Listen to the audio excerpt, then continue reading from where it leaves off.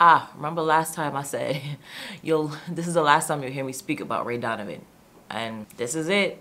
This is it. Michael Jackson, this is it. The season finale happened and it was a great season finale and I'm gonna miss it. It was a really great episode. I will be spoiling it now in case you care or you don't want to know. I'm gonna start spoiling it. Smitty decided not to take Daryl's advice and stay away from Mickey, so he fucking died. I would have been sad and felt bad for him if he haven't been fucking up throughout his entire presence on the show. I never really liked Smitty. I never connected with him. He always was very annoying and just followy and just persistent in trying to be a Donovan and being in this family. When he wasn't strong enough, he just didn't have the juice, and then he snitched on them, and then he just kept hanging around with Mickey. It was just like, you're asking to die. So him dying alone in the street was just inevitable. Mickey leaving him, I wasn't even surprised. It's like, you really think that this man cares about you? You really think that this family cares about you? Open your fucking eyes, you stupid idiot. His death wasn't that sad. I was just like waiting for it to happen. I was like, I know this dude's gonna die. He just keeps making bad choices. Then Ray killed Jim Sullivan, who was just introduced this season. So his death didn't really hurt me or anything. They always introduce characters at the beginning of the season and then kill them by the end of it. And it's like, oh, don't care. But the reason for him dying, for Ray killing him, was definitely purposeful and was definitely reasonable. Killed him because he was fucking his daughter.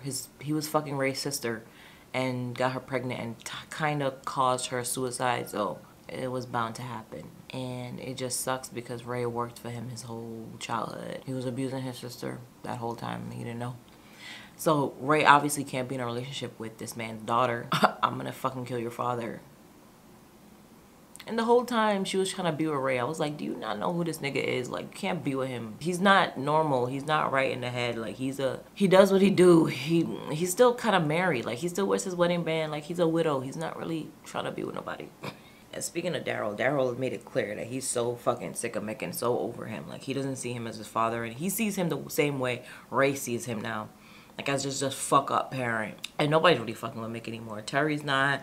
Bunchy's not. They're just completely over him. Nobody's like speaking to him. Nobody really cares about what he do anymore. Nobody's looking for him. So I think Daryl was his last hope, and now Daryl gone too. So I'm looking forward to the next season. Every time you know what's interesting about Ray Donovan? Every single time it ends, like the season finale, I always think, oh goddamn, like the show is gonna be over now. It's not gonna come back, and then it comes back, and it's just better. In the episode, Terry's friend committed suicide and he went to the Empire State Building. And it reminded me of that time when me and my sister went to the Empire State Building. And now I want to go again just because I saw it in the show. It feels good going up there. I like it up there, looking at my city. Even though I look at the city all the time because I live on the 19th floor. Like I'm looking at it right now. What up, New York building? What up, Lincoln Tunnel? What up, Jersey? What up, Hudson River?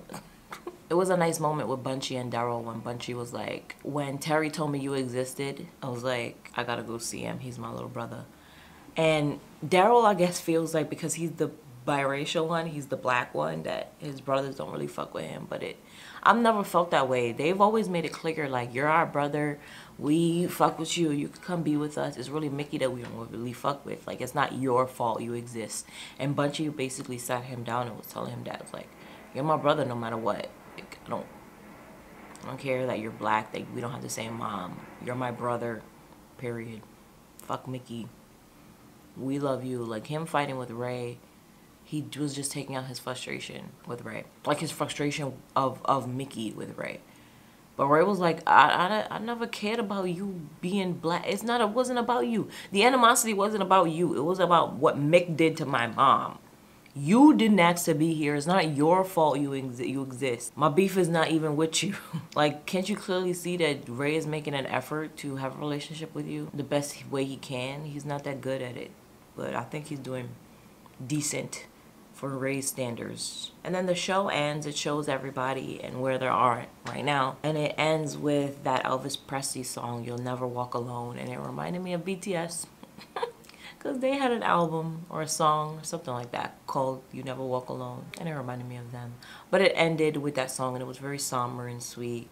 And it showed Like I said, Terry on top of the Empire State Building, and it showed Bridget looking out of her window at the sunset. She's a widow now. Everybody's a fucking widow or a widower. She's a widow. Her father and her grandfather are widowers. Like, everybody's fucking spouse dies. It's really fucking sad. And that's how Ray Donovan ended. It ended with him actually burying Jim Sullivan. The whole episode was spent with him burying Jim Sullivan. We didn't know that at the beginning, but we knew he killed somebody and had to get rid of the body. And we knew that it was kind of just, or at least I did. It was very clear that it was a just killing. I'm gonna miss Ray Donovan. But that's the end of that review.